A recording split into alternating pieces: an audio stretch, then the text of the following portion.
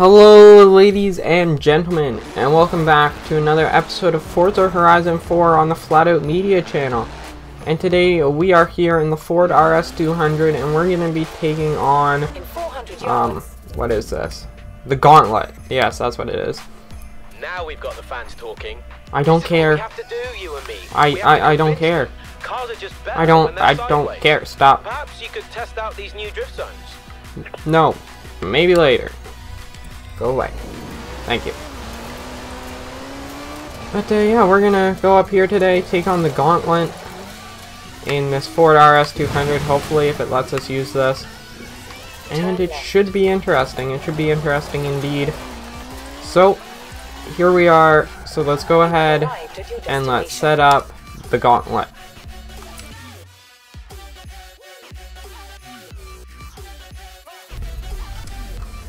Alright, ladies and gentlemen, so here we are on the starting line, and we're going with the same rules as we are for the marathon. We have simulation damage on, we have it on Pro, the difficulty on Pro, that is, but we do have rewind on, so if we bin it somewhere massively, we can always rewind, just so that our whole race isn't ruined just because of one mistake.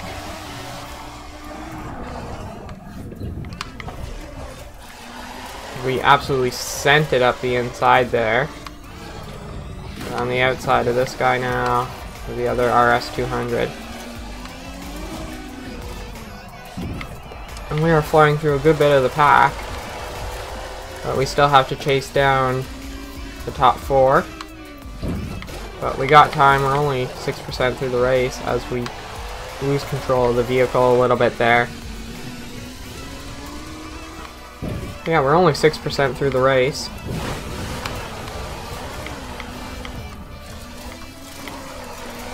So it should be more than fine. Seeing that we gained 5 positions within the first 10%, we should be able to get up to first place by the end of the race.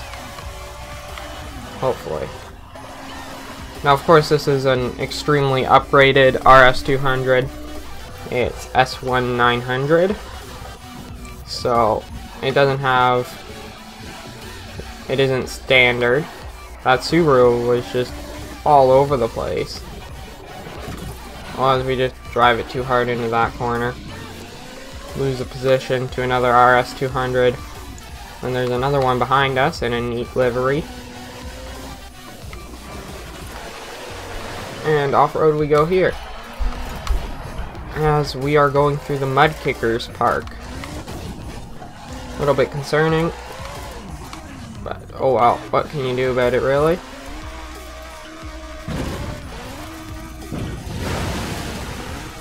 Yeah, we are not, like, these cars aren't built for the Mud Kickers Park at all. Maybe I'll have to do a series at some point in the Mud Kickers Park, create a track. At some point, maybe. But here we go, once again. Now we are chasing down 5th position.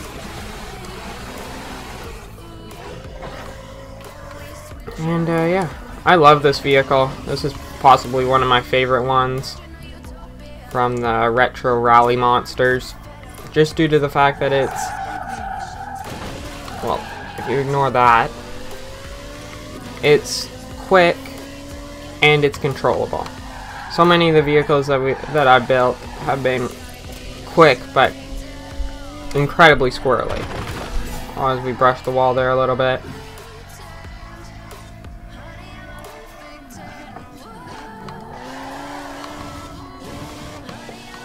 And we are 30% through the race, which is awesome. Awesome indeed.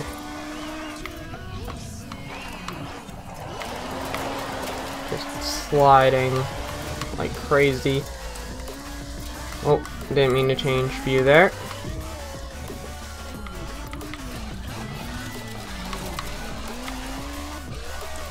Cover from the slide, all good. Make sure we hit the checkpoints. We don't want to end up missing a checkpoint. That would not be good.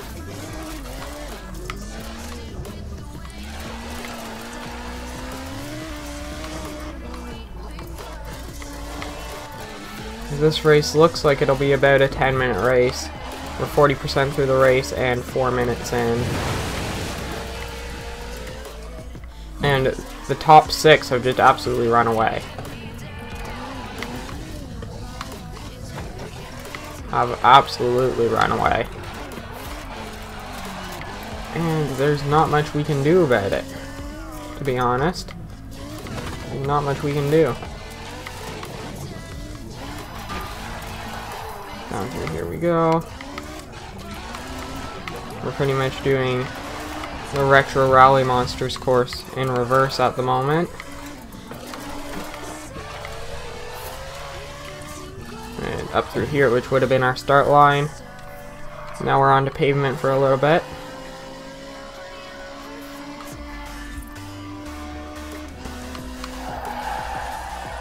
Oh shoot. We should go ahead and rewind here. We completely overdrove that corner. We still overdrove it and ended up hitting the wall, but I'll have to take that.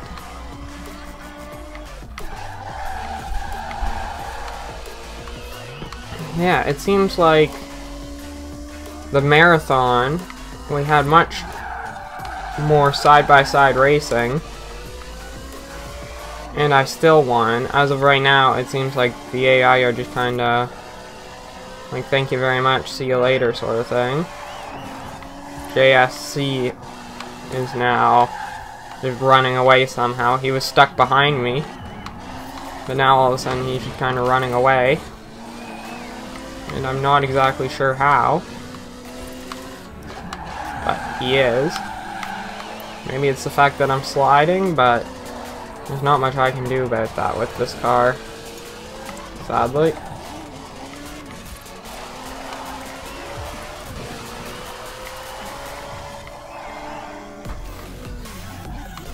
Saying that though, we've really gained on him through here. Of course, we fell back again through the... Yeah, now he's just gone.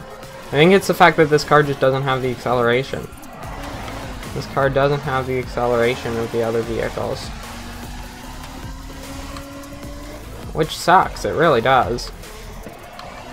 But there's not much you can do about it.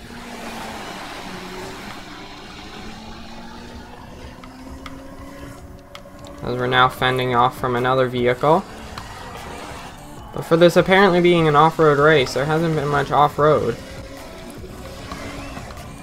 Like, there's been sections of off-road, but not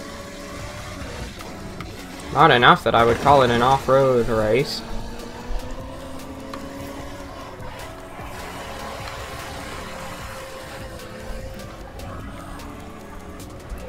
As we are getting closer to 3/4 of the way through the race.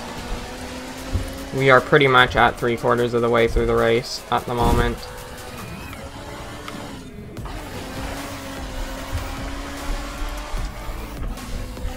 So yeah, we're on pace to hitting about 10 minutes for this race.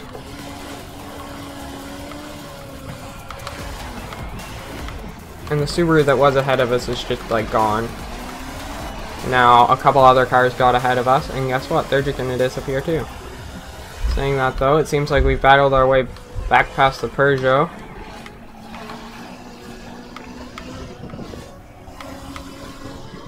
I think the biggest thing is that a lot of these cars are actually like built rallycross cars, and they have like nuts acceleration, right? And traction, because they're built to do short courses.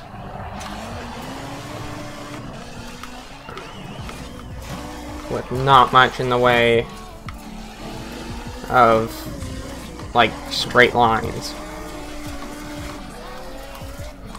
And the straight lines there is aren't for very long, so you gotta get as much acceleration as possible. Whereas this car, the car that was originally built back in the 1990s, that I've modified.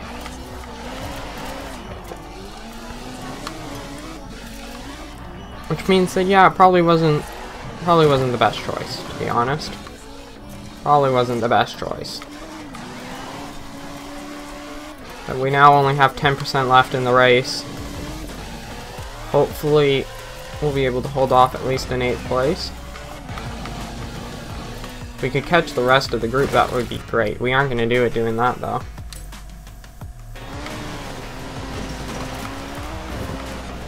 Alright.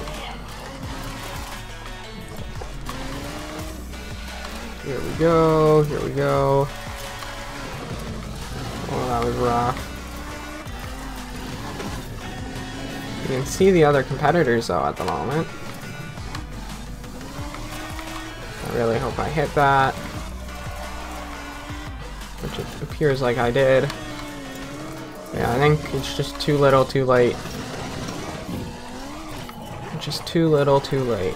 As the finish line's literally, like, right here. Seems like it's quite a close battle up there.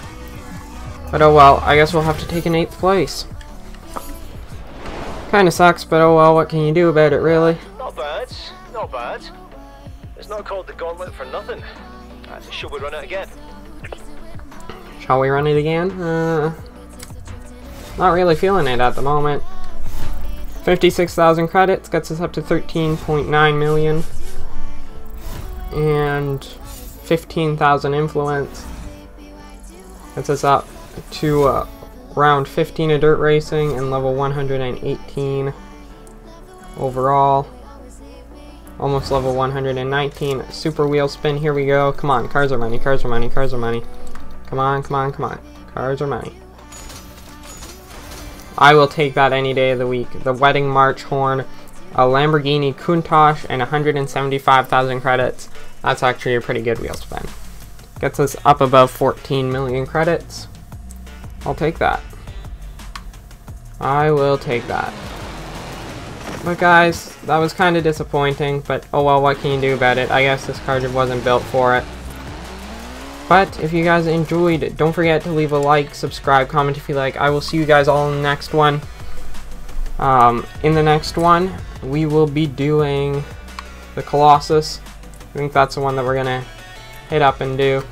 And then after that, we're going to go ahead and we're going to do the Titan. Then we'll do the showcases, and then we'll be just about done. So guys, if you guys enjoyed, don't forget to leave, well, I already said all that stuff. So don't forget to stay flat out.